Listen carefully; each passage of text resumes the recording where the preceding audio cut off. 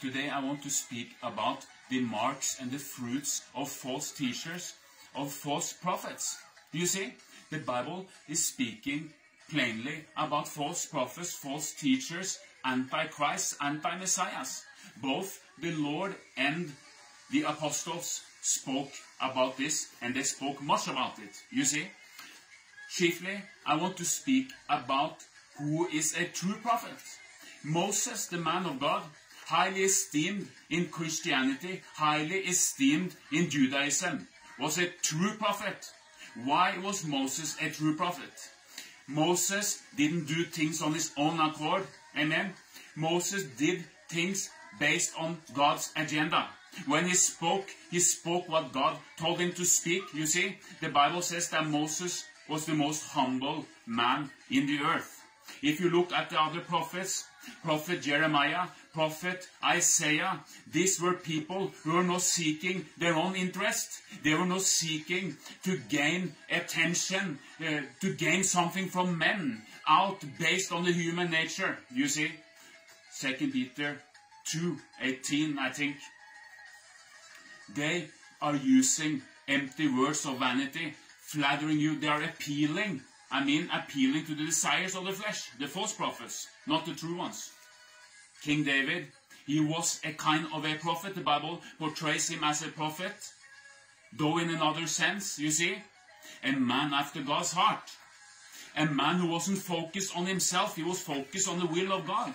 He was focused on doing the things out from God's heart, from God's agenda. And when he did wrong, when he did sin, he did repent quickly. In anguish, in agony, in regret, in remorse, you see. So, 2 Peter 2 is taking on false teachers.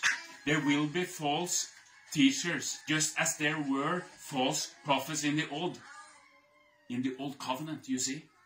And they will secretly introduce destructive heresies. So a false teacher and a false prophet is teaching the word of God, but secretly introducing something, twisting the word of God, distorting the word of God. So, in order to get your attention, because who are they targeting?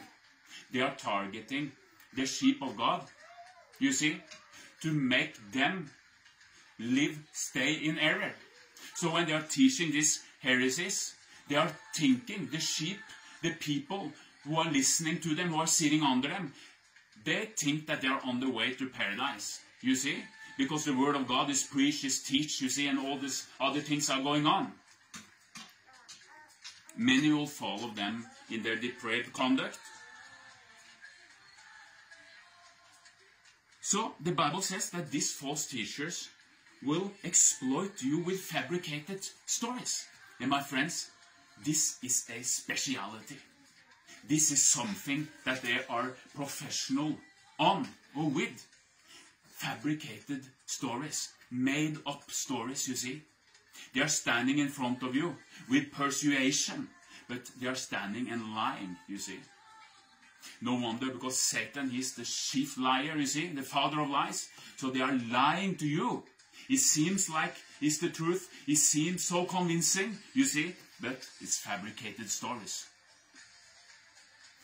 These false teachers have eyes full of adultery, Apostle Paul says. They never stop sinning. And they are seducing the unstable, you see. You see those people who have just come to faith, those baby Christians, those sheep, they are so dear in the eyes of the Lord Jesus Christ. They are targeting them, you see.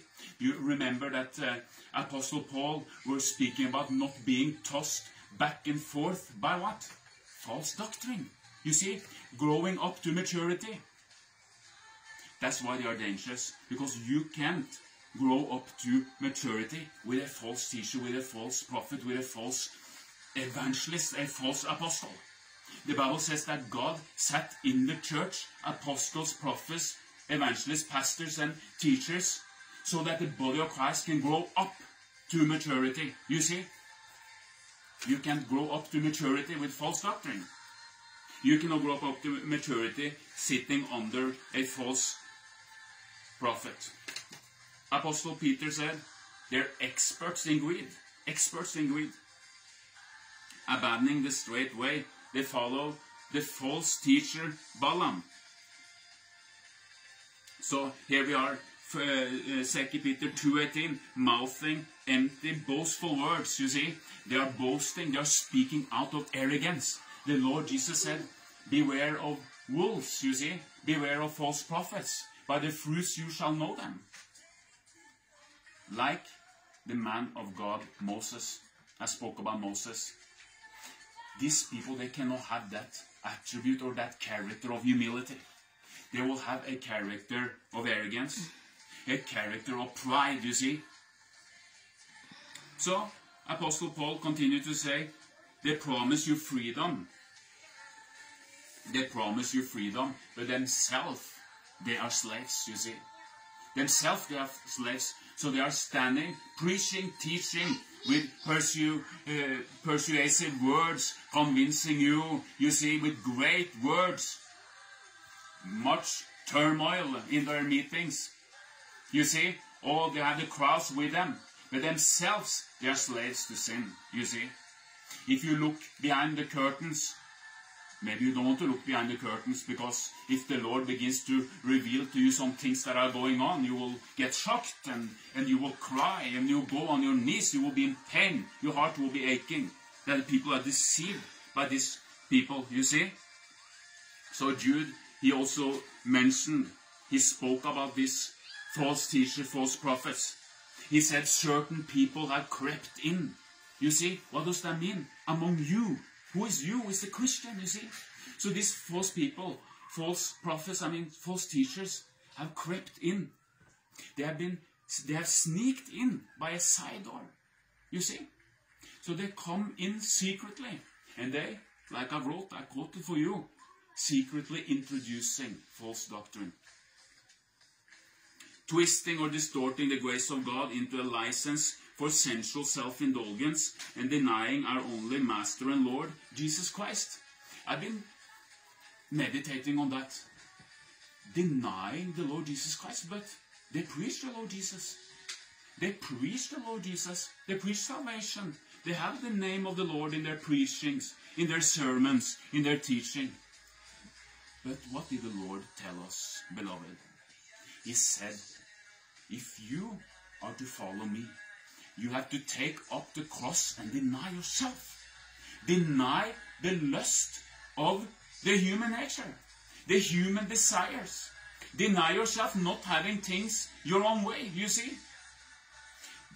1 or 2 Corinthians chapter 13, love is not self-seeking, you see.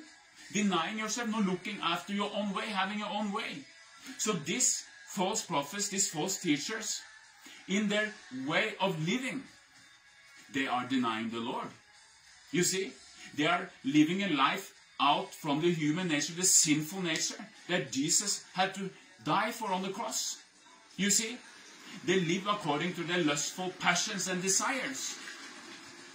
And they appeal to the human nature. Do you remember the video I shared here on Facebook when I spoke about a shadchan, the Hebrew word shadchan, marriage broker? You see, that I was talking about that a true, genuine servant of God will not appeal to the desires of your flesh.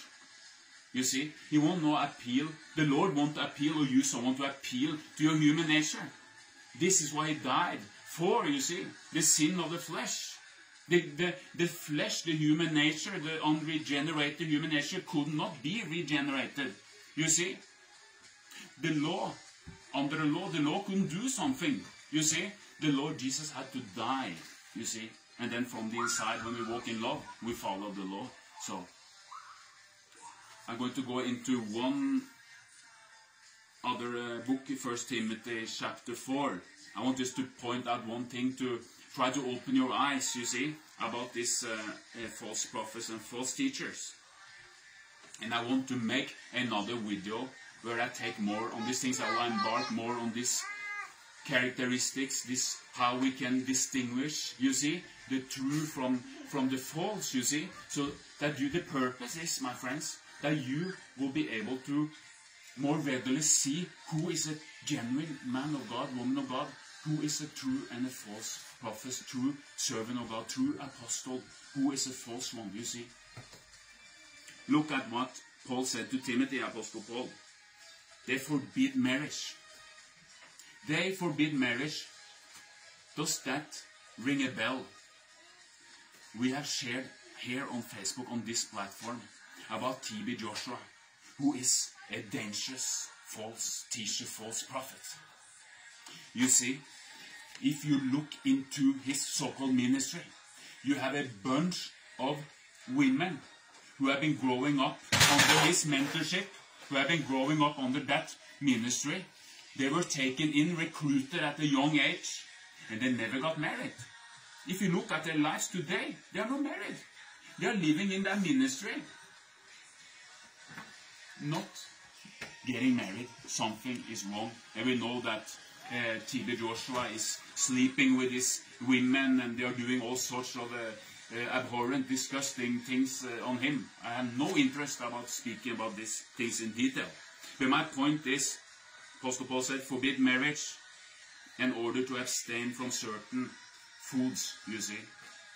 So, the conclusion is, in the Word of God, you can expose, by reading the Word of God, by really taking time to study the Scripture, both the Old and the New Testament, you will be able to expose these false prophets, false teachers, anti-messiahs, you see. So this topic is so long that I need to make it in several sections, several segments. So this will be the first part about this topic, false teachers, the traits, the fruits, the marks of false teachers. So God bless you as you take time to always study the Word of God, believing that the Lord wants to reveal and is revealing the Word of God to you alone. So God bless you.